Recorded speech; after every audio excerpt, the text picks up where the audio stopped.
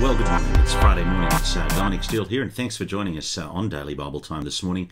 We're talking these couple of days about, we're going to get to Isaiah 6 on Monday, but I just was explaining yesterday that I've been reading this book, Christ and His People, on the book of Isaiah, and preparation for Isaiah 6. His first major chapter is on Isaiah 6, and David Peterson is all about how to preach the person of Christ from the book of Isaiah.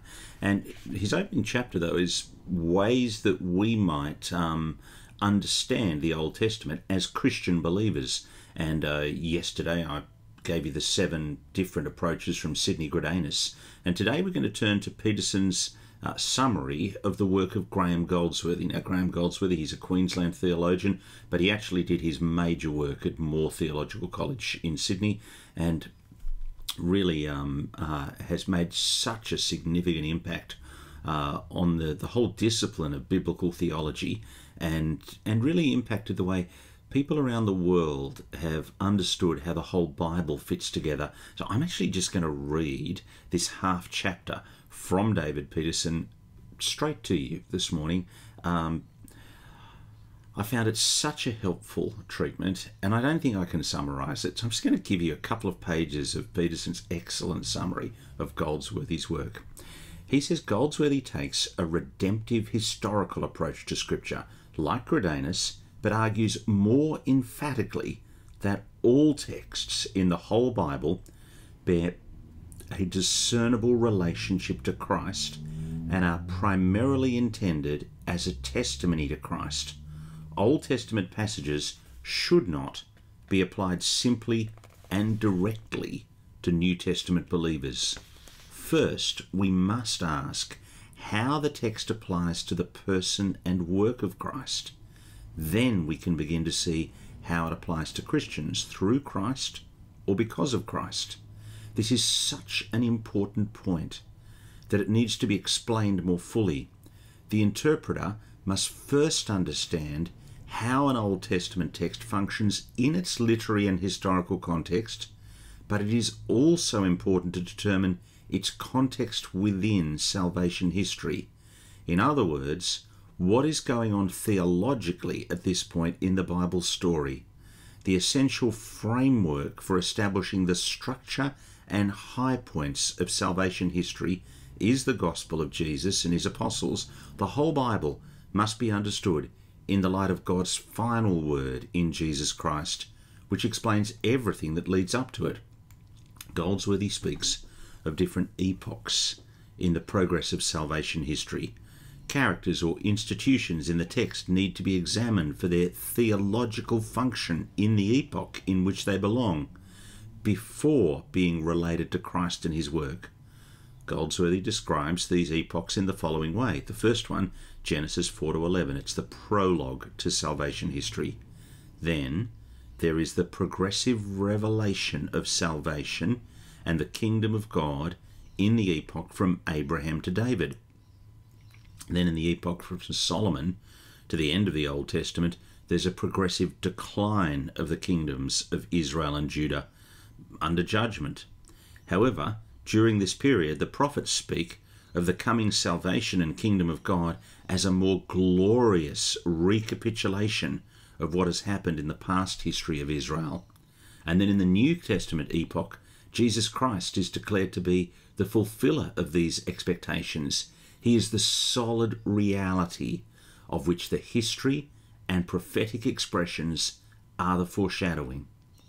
Now, Goldsworthy expounds a typology based on the principle that people, events, and institutions in the Old Testament correspond to and foreshadow other people, events, or institutions that come later.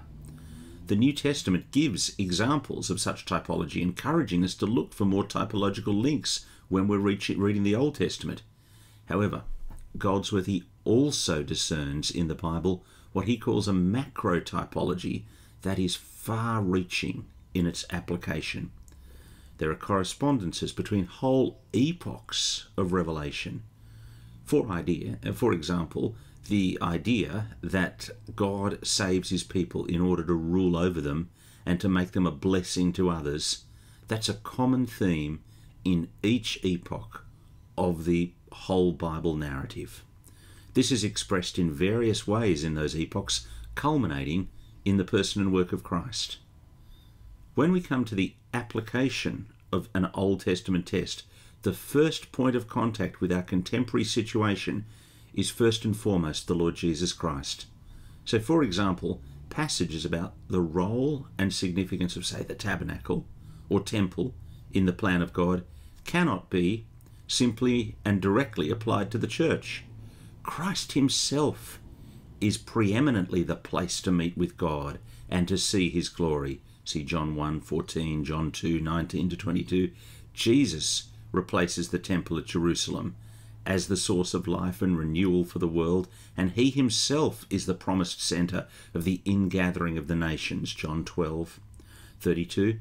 Temple imagery can be applied to Christians only because they're joined to Christ by faith.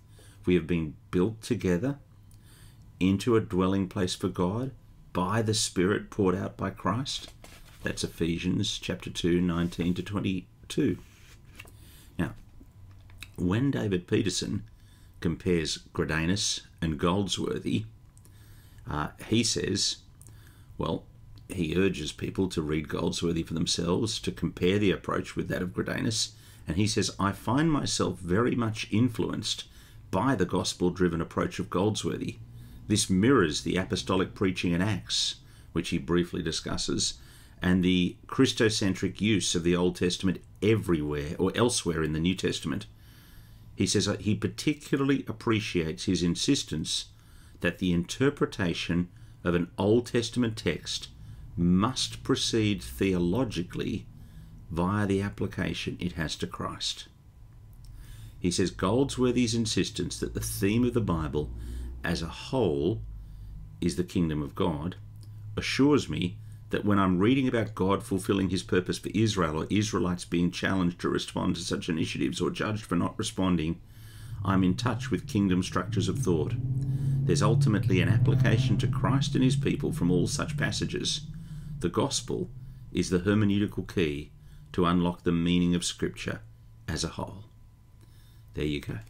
Well, that's David Peterson, Christ and his people, in the book of Isaiah, on his approach to interpreting an Old Testament text, or his summary of really Graeme Goldsworthy's approach.